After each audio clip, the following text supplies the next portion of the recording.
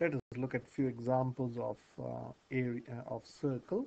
Now this is a circle with radius of 5.6 centimeters. We want to find the circumference and the area. So let us first write the circumference. The formula for circumference, I'll write C for circumference. It is 2 pi r, or pi times diameter. Okay, and the formula for area is well known, pi times r squared. So we know r, we want to find circumference, so this is 2 times pi times 5.6. So this is nothing but this is, let us use a calculator. So 2 times 5 is 10, and this is 11.2. Am I right? So this is 11.2 pi, okay, or 11.2 pi centimeters. So let us use a calculator. So where's my calculator? So this is my calculator, and menu run. So let me do 2 times pi times 5.6. So 2 times shift pi times 5.6, which is 35.2. We'll round this in one decimal point. 35.2 centimeters, or was I right? 11.2 times pi is, yeah, the same thing. So 35.2 centimeters in 1 dd. 35.2, was I right? 35.2, yeah, 35.2 centimeters, and this is rounded to one decimal point. So area is pi times r squared, which is pi times 5.6 squared. So using again the calculator, so shift pi times 5.6 squared, which is 98.5 centimeter squared. 98.5, keep forgetting the answer. 98.5 centimeter squared, the unit of area. Units are very important whenever you do any example of measurement. Make sure that you write the correct unit. So if you don't write the correct unit, you will lose marks. Okay, the next question is, yeah, this is, you got the circumference, you have to find the radius and then the area. So yeah, what they've given is C is equal to 123.2 centimeters. Therefore, I can say 2 times pi times r is 123.2. I want to find r, so what should I do? I want to get rid of this 2 and, okay, I want to get rid of this 2 and pi.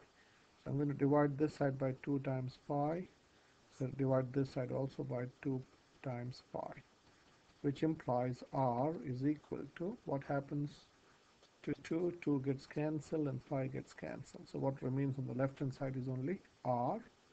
So your r is 123.2 divided by 2 pi. Okay, so let's use a calculator. So this is 123.2 divided by, I'll put this in the bracket, 2, calculator can understand 2 pi. This is 2 times pi. So it's 19.6 centimeter in one decimal point. 19.6 centimeter in 1 dp. And now once we have found area r, we can find area. Area is pi r squared, which is pi times 19.6 squared. Okay, so this is, as you're using calculator, let us use this whole number. So let me use like this. So shift pi times shift answer squared. So the problem with this, if you keep rounding, uh, this is all right. This is the final answer. But if the answer is area, you round it 2 times, the answer can be slightly different. So let us not round at this stage, because area is the next stage.